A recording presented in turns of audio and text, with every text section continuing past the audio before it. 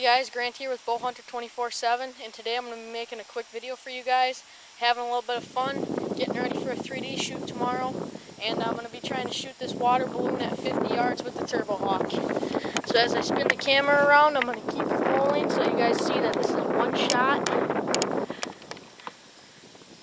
Zoom it in so you can see what I'm aiming at. And again, this is from 50 yards with my Hoyt Turbohawk set at 54 pounds, 26-inch straw. Here we go.